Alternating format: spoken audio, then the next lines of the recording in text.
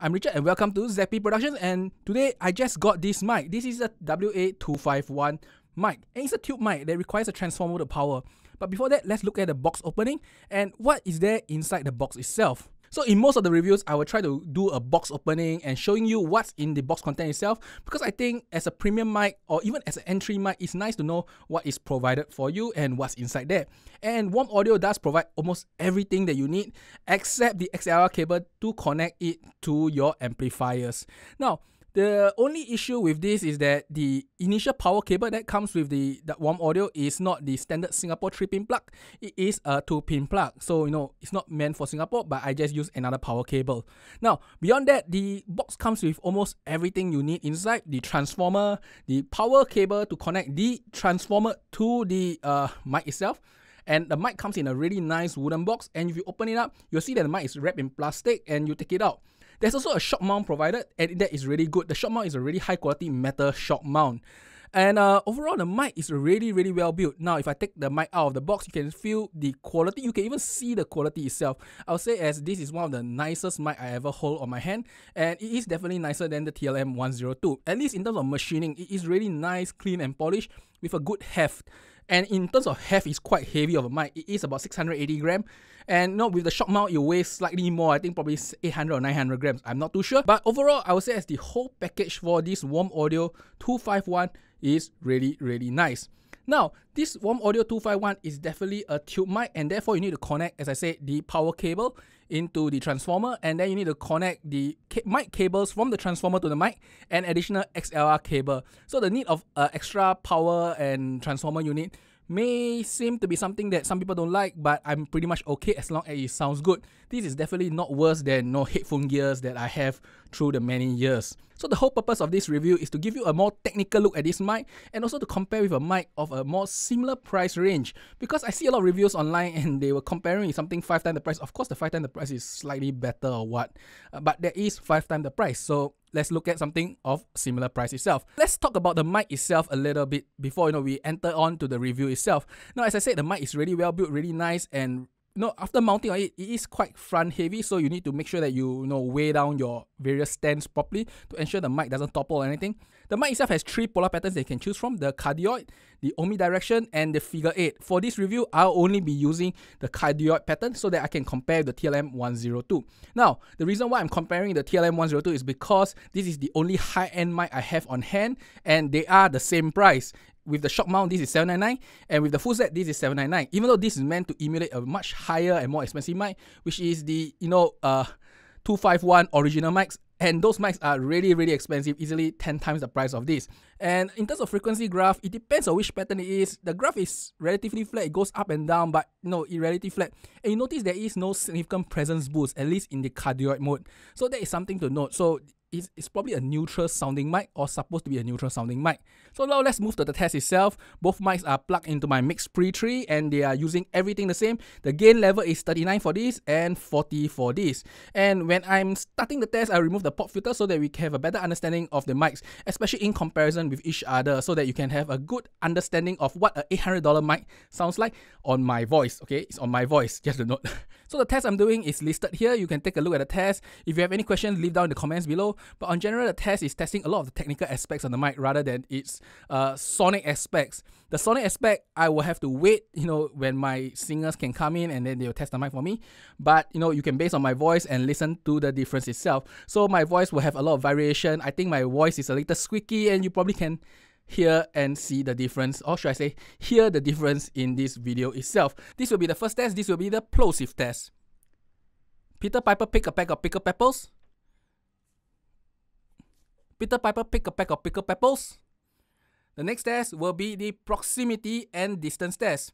This is the proximity effect of the mic. This is at 3 inches. This is at 1 feet. This is at 2 feet. This is the proximity effect of the TLM102. This is at 3 inches. This is at 1 feet. This is at 2 feet.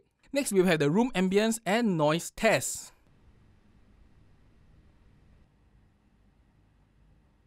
Next, we will have the tapping on the table test.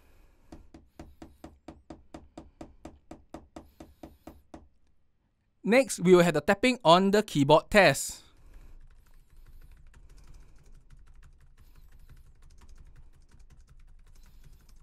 Next, we will have the tapping on the table test.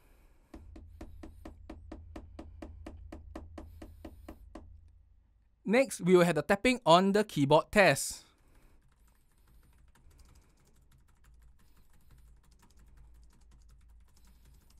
This is the polar pattern test. This is the test from the front. This is the test from the side. This is the test from the back. This is the polar pattern test. This is the test from the front. This is the test from the side. This is the test from the back. This is the soft and loud vocal test. This is a really soft voice. This is my usual speaking voice.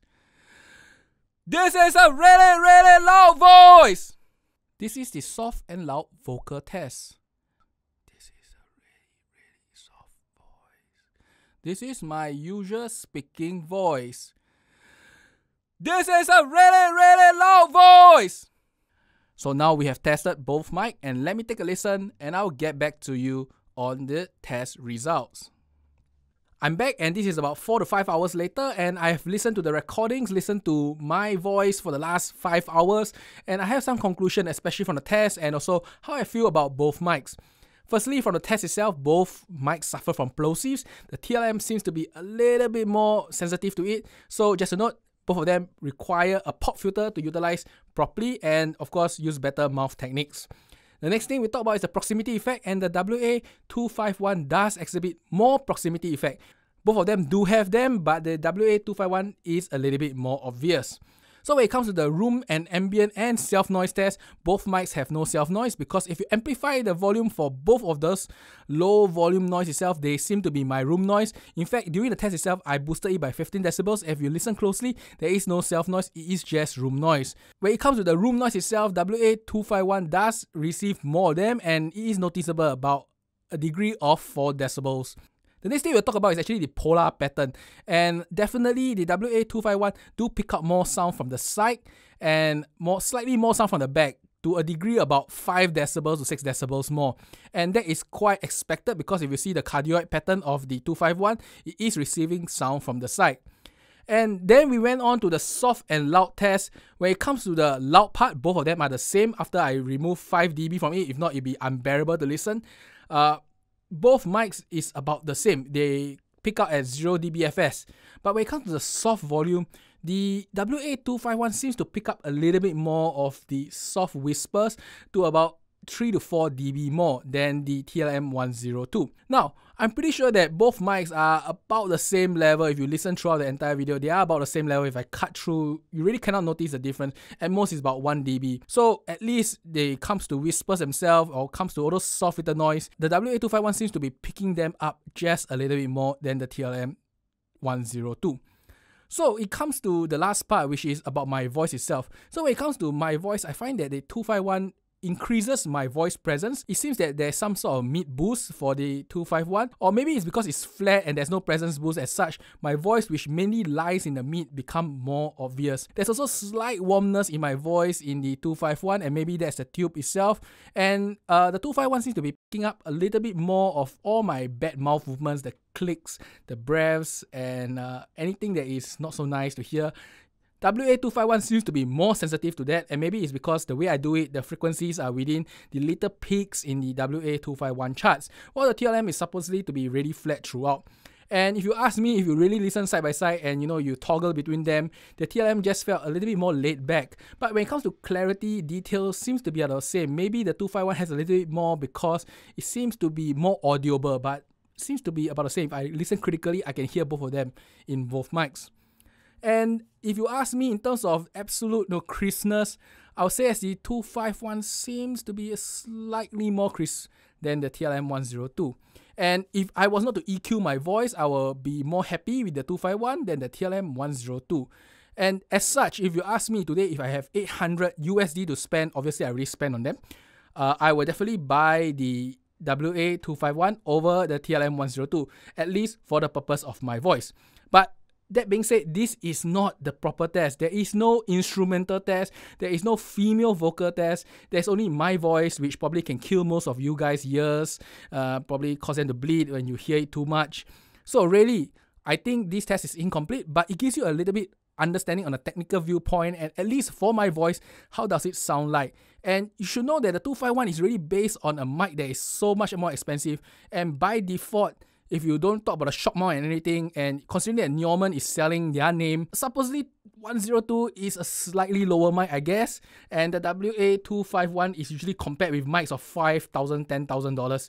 So, at least from today's comparison, I feel that the WA251 is definitely better for my voice, but not incredibly superior over the TLM102. And if I have either of them, I'll probably be happy. And if I was to have a blind test with separated recording and a gap of about 10 seconds in between, I probably can't tell the difference. And that's about it for today's review. Do like and subscribe if you want to see more of such review. If not, just continue following and just see the videos that I create. And till the next time, I will see you again. Bye bye. And let me test some deep voice. Am I nice and deep? Maybe not. I think I sound like a duck. Bye bye.